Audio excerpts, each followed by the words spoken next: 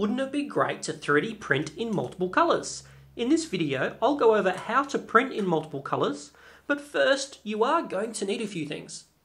A 3D printer. 2 or more rolls of 3D printer filament. And some 3D files to print. As with most 3D printers on the market, they generally come with a single extruder head, just like the one I have here. Some 3D printers come with dual extruders, so there'll be 2 of these. That allows you to have 2 lots of filament being fed into the printer at the same time. That also allows you to print multicolored in the horizontal space or on the same layer. So you can have, for example, this half being one color and this half being the other, or a separate color slice throughout that horizontal layer. But as we've only got one extruder here, the way that we're going to produce a multicolored print is only in the Z-axis or the vertical. So as you can see on this one, I have yellow at the base, and then blue, then orange, and then red. And the way you do that is basically pausing the print at a certain height, replacing the filament in the extruder, and then resuming the print. The quickest or the easiest way to do that is to actually hit pause either on the screen while you're printing or within the computer programs such as Pronterface, which is what I prefer, to hit pause within that program and then lift the Z-axis, change over the filament, and finally hit resume. The downside to that is it's quite difficult to get the exact point that you want to pause it, because whenever you hit pause in Pronterface, that pause command is at the back of the queue. The printer is continually printing and it has to get to that place in the buffer to actually pause. So what we'll do in this video is, in Cura there is a plugin called Pause at Height, and we can tell the G-code slicing program exactly where to pause so we can get a nice, clean, symmetrical finish with our part. Yeah. I've downloaded this paw print tag from Thingiverse. This will be our first test print. I'll be printing this in 2 colours, the first colour being the bottom half and the second colour being the top half where the paw print is. On the left hand side we have the quality settings that I'll be using, so I'll be printing at a medium resolution of 0.2mm layer height. In the advanced tabs I keep everything here default these days, however I am printing in PLA so I am using the cooling fan. And lastly, to actually engage the pause at height or pause at print feature, under the plugins tab we have this option here, pause at print. Highlight that, click the down arrow. That'll create this new option box down below here. This gives us the option to pause the print at a given height and to park the print head at a given location, which gives us time to replace the plastic before we can hit resume. Now I don't want to pause this at any location, I want to pause it just as the transition from this piece starts. So I want to pause it at about this location here where the paw print begins. So I'll click on view mode, click on layers, and I want to know exactly which layer that particular feature starts at. So scrolling down, I can see there layer 11 is where this paw print starts. Now just going back to basic, I'm printing at a 0.2mm layer height, and also my initial layer thickness is 0.2, so this is going to be easy to decipher which layer 11 is.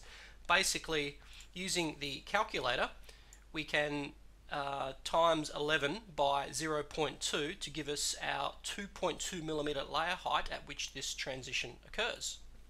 So back to the plugins, pause at height. We want to pause at 2.2mm.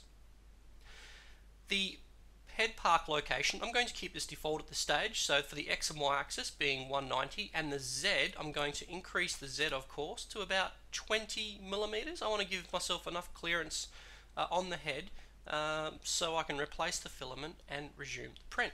And as you can see on the left hand side we have this blue triangle here. This is what the print head is going to do during this pause at height transition. So if we scroll down to 10, you can see it's printing there. 11, that's where it's going to lift the head, and then 12, that's where it's then going to resume the print and start printing this paw print. Okay, we're ready to go. Let's start printing. just before we print this piece, there's something I'd like to bring to your attention, and that is to do with the Marlin firmware. So in Arduino, I've opened up the configuration_advanced files, configuration_adv.h, and there's a feature in here called default stepper release if idle. So by default, when the printer pauses, it's going to lock the stepper motors on, so they're going to try to hold their current X and Y and Z position, which is very important. If by any chance you move any of those axes, when you go to print resume, it's not going to print at the last location. It's going to be offset by the amount that you've moved that axis. So by default, it's going to lock the stepper motors in place for only 60 seconds. So that gives you a 60-second window to change the filament without accidentally knocking the stepper location. So what I like to do, or what I will do, is I'll increase this way up, at least for this test. So I'll increase it to 300 seconds. That's going to give me 5 minutes to, at my leisure, replace that filament and hit resume before the stepper motors are turned off, which will then easily allow them to be moved just by bumping them.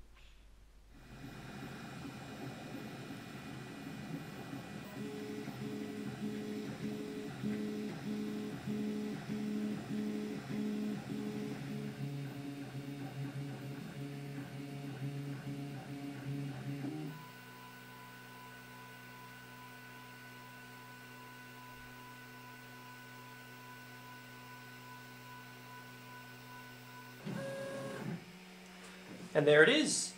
It has paused at 2.2mm part height. It has raised the Z-axis by 20mm, and it has also moved the X and Y position to 190. The stepper motors are locked, so it's not going to be easy to accidentally bump either axis, although don't go out of your way to try that at this stage.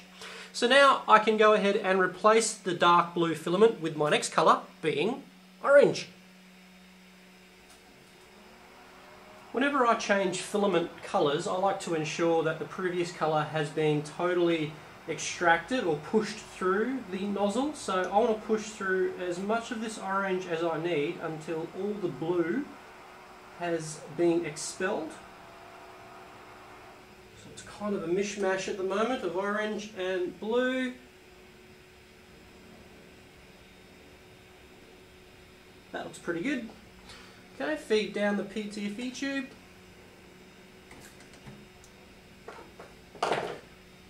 Screw on the idler.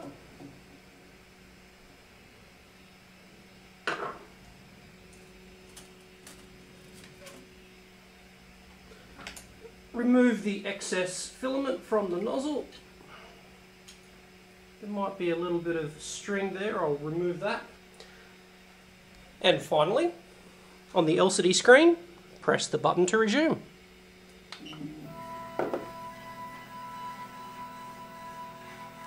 And be ready to remove the last piece of ooze that has come out of the nozzle.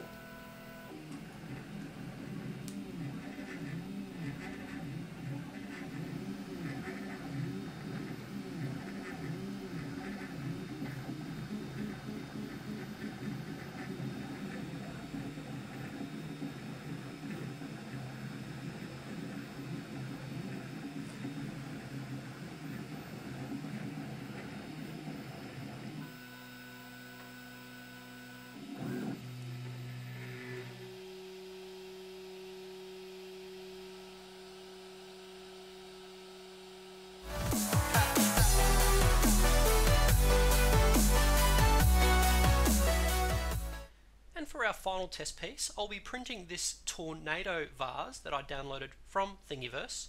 This vase will be printed hollow. This vase I'll be printing with the 4 translucent PLA colours from Polymaker. I'd like to print the first colour up to the base of the funnel and the final 3 colours evenly up the funnel here.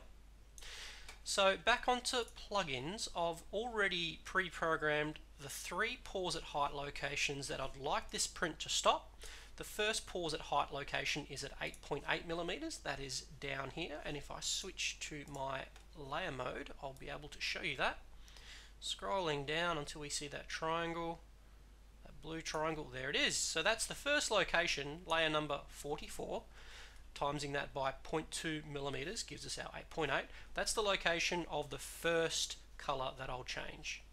The next colour will be at 25.2 millimeters height, and if we scroll up we'll see exactly where that is, which is right there, at layer 126. So we'll change to the third colour at that point. And lastly, the next or the final pores height is 41.6 millimeters high. Scrolling up, there it is there at 208. When pausing multiple times in a print, the way Cura slices these multiple pores at heights is from the bottom pores at height first, and then it works its way up the stack. So you must have the lowest pores at height location at the base and the highest pores at height location at the top.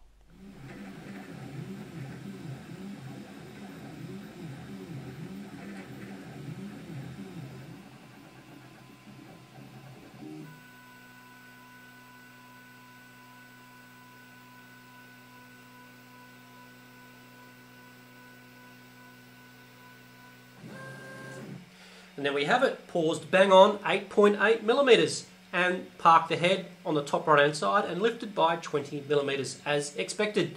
Next colour up, translucent blue.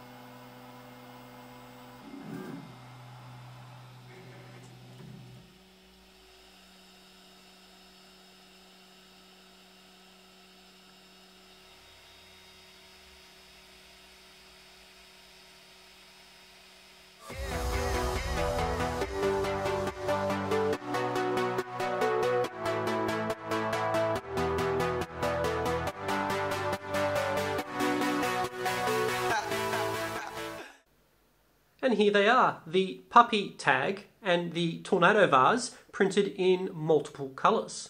It was as easy as what you saw. It's basically just pausing the print, changing the filament and hitting resume. And using your slicing program, in my case Cura, I can pinpoint exactly which layer I'd like it to pause so I can get the best effect from changing the colours.